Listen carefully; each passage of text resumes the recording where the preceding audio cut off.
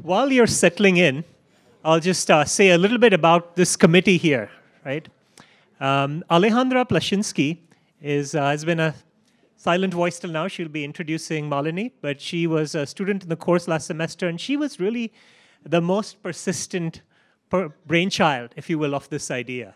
So Alejandra said, we should have a TEDx. I'm ready to do what it takes. Let's make it happen. And that's why, really, we were kind of spurred with that. Ian Johnstone is here. I think I'd mentioned that there was a student who was saying throughout the semester that she wants to make this happen.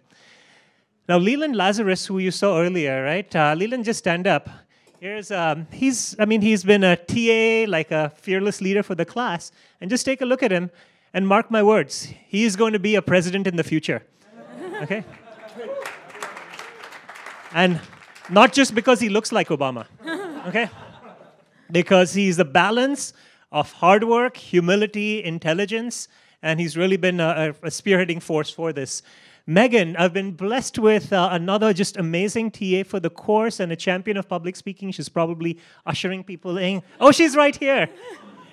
Megan it's just such a joy yesterday. She had to decide between Fletcher Follies or working with one of our speakers. And she made a decision. So Megan, just publicly, I want to thank you for how amazing you've been. And then there's Mary Dulatre, the head of student affairs, who's been here. She's been part of the first public speaking movement, and she's just so engrossed in her work that she's missing out on some of this fun. And I just want to very publicly thank you sincerely for all your support to date. About a little round of applause, please, for this organizing committee. And now that we are all settling in, and Mary's given the thumbs up, Alejandra is going to give you just a little more of an introduction on Malini. Hi, everyone. Welcome back. How lucky are we to have Malini here, honestly? And particularly because her work truly reflects her major, or her studies during Fletcher. Of course, international environment and resource policy are very, very linked to this documentary that she's going to present. I'm kidding. What I'm trying to say is that inspiration doesn't necessarily come where we look for it.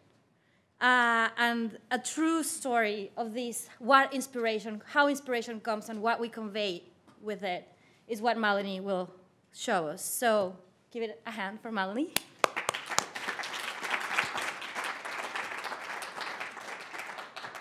Well, thank you for that extraordinary introduction. Thank you so much. I am so thrilled to be back at Fletcher. I love being at my alma mater. You guys will learn that when you go out of Fletcher, Fletcher stays with you.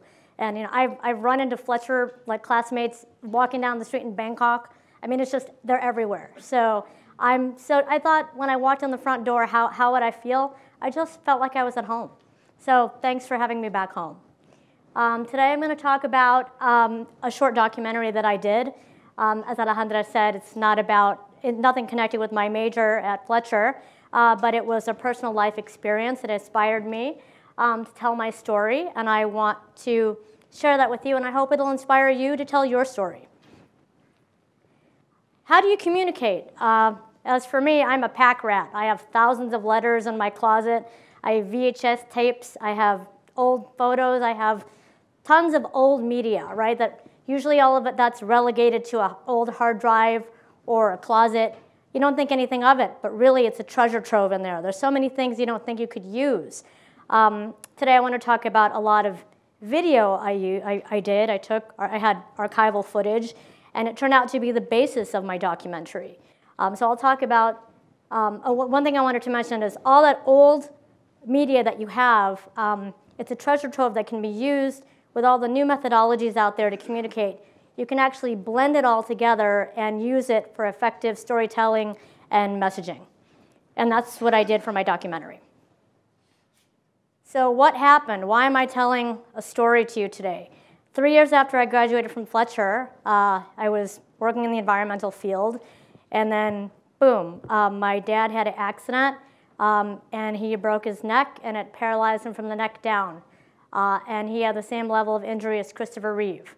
He was on a ventilator, and being an Indian dad, he didn't want to be a burden on us, so he decided to disconnect his ventilator.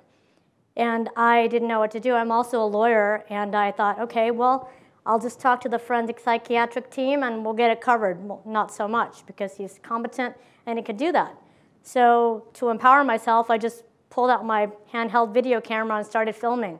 And I didn't look at the footage for 6 years. Incidentally, I ran into a Fletcher classmate in 2013, and she did a documentary on female infanticide in Armenia. And I said, you know, I have this old footage that I want to do something with. She said, make a documentary. I said, I have no idea how to do that. I can't even use iMovie. And but it got me thinking, and I thought, well, let me set out to do this and figure out how to do it. The first thing I did is I looked at my assets. What did I have to make a documentary? So I had that archival footage, hours and hours of it, 30, 40 hours. This is just a screen grab from the documentary. What else did I have? My mom, she's a doctor, but she's another one that had media in her closet. She recorded an album 25 years ago. And actually, the funny thing was, the same time I was doing the documentary, she put it on YouTube. She's like, oh, beta, I put it on YouTube. And I was like, oh, that's great. And I listened to it, and the words are literally a soundtrack to her life and just fit right into the documentary. So I had music. I used my mom's music. NPR done an article about my dad. We got him a traveling board so he could vote in the last presidential election. I took the audio from that and used that in the documentary. And those old photos that are embarrassing, but they really tell a story. My dad was traveling the world with my mom. You know, we had a nice childhood. And then, you know, how things change. So then, now what? I have all this stuff. I have all my resources. Like, I'm sure you have, you know, all your media. And I mean, you're Fletcherites. You've got amazing stories to tell. I don't mean, there must be a million countries you've been to and so many stories you have to tell. But how do you tell it? I took a guerrilla filmmaking class in New York City because I didn't know what I was doing. Learned lighting. I narrated myself, set up my camera, bought a tripod. Started just learning. Took a 10-day course. Went through all my footage, narrated it together, and thought about what I wanted to tell and tried to keep it simple. And I put that together. And then I'm like, oh, editing. You know, the 800-pound gorilla in the room. Like, what do I do with editing? Sign up for Apple one-to-one, $99, and then just worked it to the max. I think I probably used it more than anyone else who's used Apple one-to-one. Went to Apple like 65, 70 times. Each time I'd be there for 2 hours, sometimes 5 hours. I'd lived there. I got a reputation there. And edited. You know, so yeah, I didn't know iMovie, and now I can, you know, maybe, you know, I know Final Cut Pro, and I edited the whole thing on my own. So if you want to tell a story, there's a way to tell it. You can just, if you're inspired enough, you'll find a way to tell it. And now I want to share with you some clips from the film and talk about a few little methodologies I used during the making of the film. And we're going to look at the trailer first. We're going to do the act on Wednesday, right? What's it? Yeah, we're going to have friendship things on Wednesday.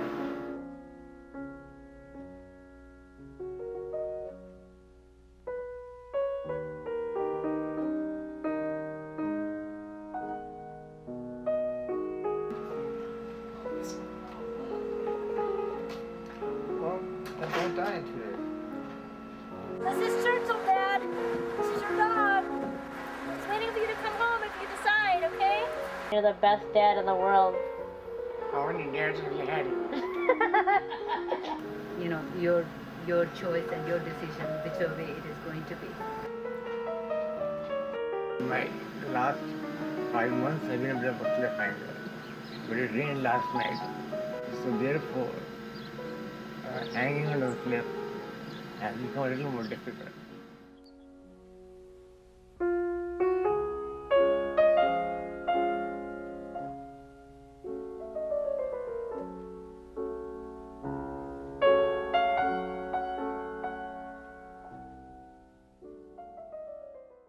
You can see all that archival footage that would have been sitting in my closet became something. It became something to tell a story. And now I'm going to share with you, and by the way, the name, Should Tomorrow Be, I was just chatting with a cousin, and you know, we were talking about, you know, we don't know if tomorrow will come. That's why you have to live every moment today. And so that's what it was. So we're going to show you just 4 short clips from the movie to demonstrate a few things. The first one I want to show is stringing together that music from my mom, the NPR audio, those old photos, and the archival footage. He injured his spine in a fall at his home in Schererville, Indiana, near Chicago. His injury is identical to that of the late Superman actor Christopher Reeve. Before the fall, Dr. Goel, a retired cardiologist, was active, traveling the world with his wife. Now he can't feel any part of his body below his neck and breathes through a ventilator.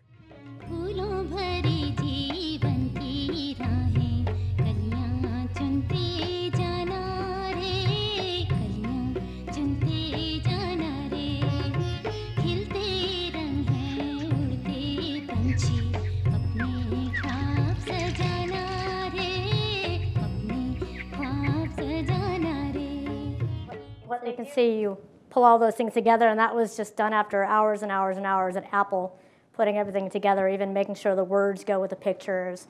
And the next clip is, you know, I studied international environment and resource policy and conflict resolution. So the next one takes negotiating and conflict resolution to an extreme, and also reminds us that even though this is a poignant story and life is tough, you need a little bit of humor too.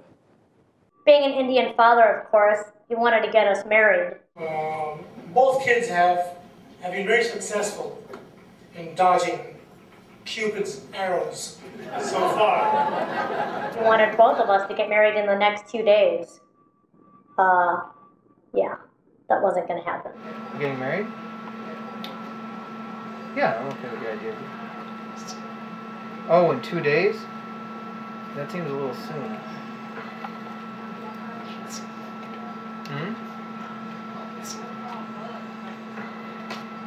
Well, then don't die in 2 days.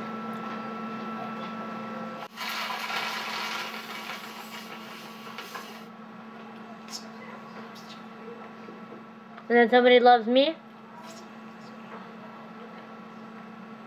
More important?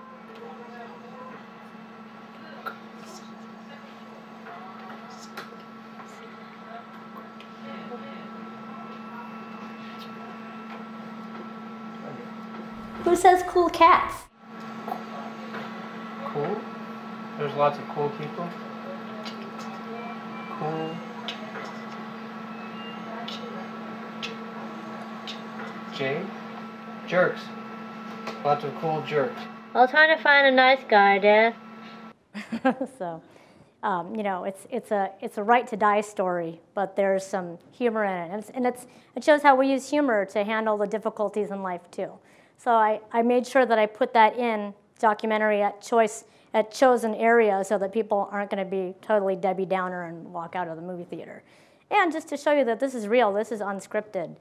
The next one I want to show you is I had a community member in our Chicago community, a 17-year-old girl who composed a piano piece for this, and I juxtaposed it with dialogue. And the music makes it so powerful, I even had a hard time editing because it even moved me so much. Maybe I would want to die too, I don't know. Everything that comes someday has to go. Well, what if we don't want it to go? But that's God. That's the Lord's will. But what if I have a chat with God? Maybe he'll change my And mind. maybe you should have a chat with God Are you chatting with God? all the time.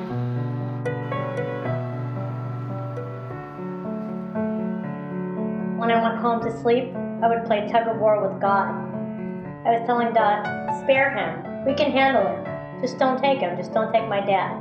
We can handle this. I don't really remember filming, but I do remember subconsciously wanting to document my dad's last moments. I wanted to hold on to them so they would never die, even if he did. I pray for the happiness of the family. So that was a lot more. I don't know if it touched you the way it touched me, but the music really, you know, it's another tool you can use. And again, what are your assets? It was just a 17-year-old in our community who was like, sure, I want to do the music. And the last clip I want to show you is, I'm not going to tell you the ending of the movie, because then you wouldn't go watch it. But I want to talk about using silence, because sometimes silence is the loudest way to convey your message. Just wanted to say that I love you, Dad. This is also a friend's music. As long as there's life, there's hope, right? And how sacred is the flight, the feeling of full morning mist, fear spread like butter over. For when I get married one day. Like whispers. Can I have your blessings, Dad? Like whispers on the leaves. Like whispers on the leaves.